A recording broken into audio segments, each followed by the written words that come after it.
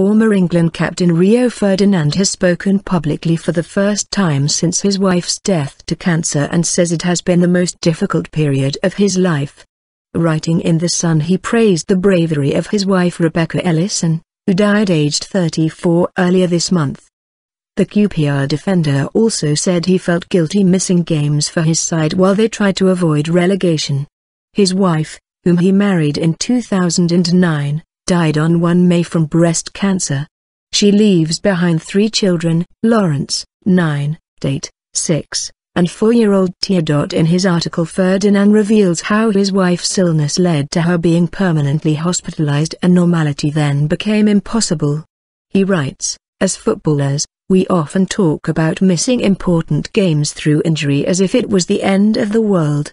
Believe me, it isn't when compared to your wife and mother of your children dying of cancer at the age of 34.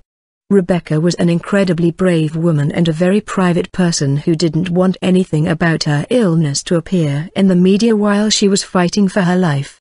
Only a close-knit group of family and friends knew." As the illness took hold, Ferdinand said he told his manager to take him out of the equation completely when it came to choosing his side. He adds, "I wanted to carry on for the team but I couldn't make any promises and it wasn't fair on the boss wondering whether I was available or not. I admit I felt guilty that I was letting the club down in our relegation fight. None of the lads knew what was going on because I didn't tell them. But eventually I asked the medical staff to let the other players know.